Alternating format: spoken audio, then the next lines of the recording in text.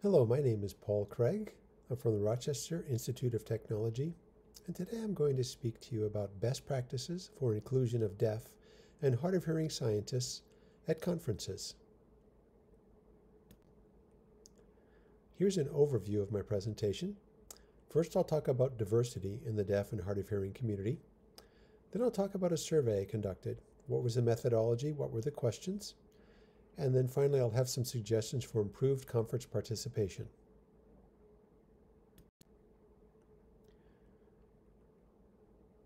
I began working more directly with the deaf and hard of hearing population at RIT, at the National Technical Institute for the Deaf, about 4 years ago. And I realized very quickly that I did not understand a lot of what was going on. And one of the things I realized, my assumption going in was that the deaf and hard of hearing population was uniform, that they were the same in the way they communicated, and I was very wrong about that. So some of them use American Sign Language, some use signed English, some use spoken English. Some of them have cochlear implants, which confer a certain level of hearing for them. Some of them are deaf from birth. Some became deaf at a later date. The survey that I took consisted of talking with 4 deaf or hard of hearing scientists in Rochester, New York, had 7 open-ended questions. I did face-to-face interviews with these 4 scientists.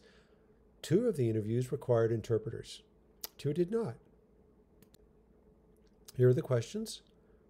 What scientific meetings have you attended? What worked well for you as a deaf person? What could be improved? What does equal access mean to you? What accommodations do you require for talks, posters, and informal conversations? How could we train conference attendees to engage with deaf or hard of hearing people? And do you have any other thoughts? And here are the scientific meetings that they attended, the logos for those different meetings. And the meetings range from science, medical science, biomedical science, the annual biomedical research conference for minority students, to conferences about communication, about teaching, about cognitive neuroscience. So there was quite a variety.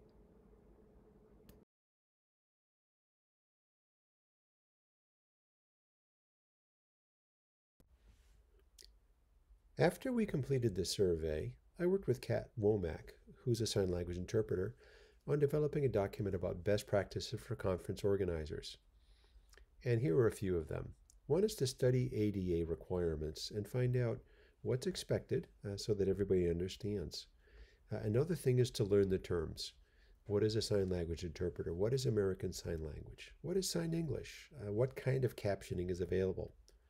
Another important thing is to start early.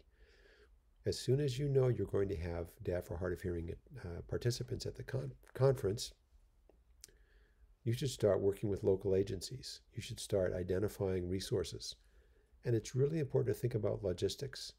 Some of the adjustments and best practices are very simple. For example, providing reserved seating at the front of a major talk or a large talk for the deaf and hard of hearing participants.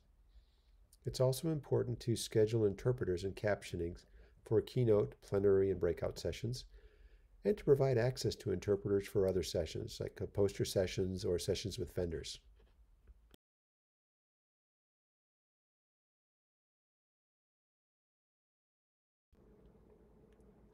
For conference attendees who are deaf or hard of hearing, it's important when you register to notify the conference of your needs and communicate regularly with the organizers to make sure that they understand your needs and that they're going to be met.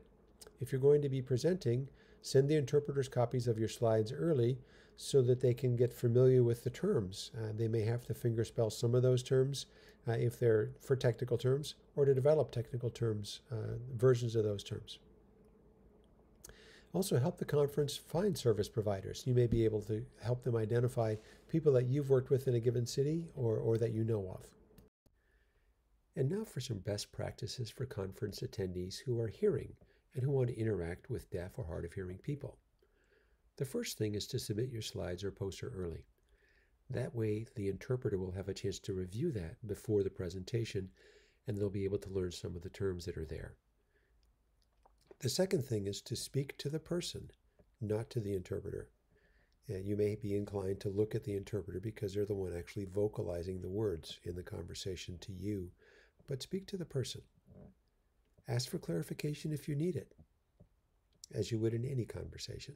And finally, just relax and trust that you want to communicate and the people you're speaking with want to communicate. To summarize, the deaf and hard of hearing community is highly diverse and wants to communicate with you. Traditional conference formats do not work well for deaf and hard of hearing members, and access to interpreters, captioning, and reserved seating make inclusion possible. I'd like to conclude with acknowledgments of the Rochester Institute of Technology and the National Technical Institute for the Deaf. Also like to thank the National Institutes of Health and specifically the National Institutes of General Medical Sciences Research Training Initiative for Student Enhancement, or RISE, and that's our grant number. Thank you very much.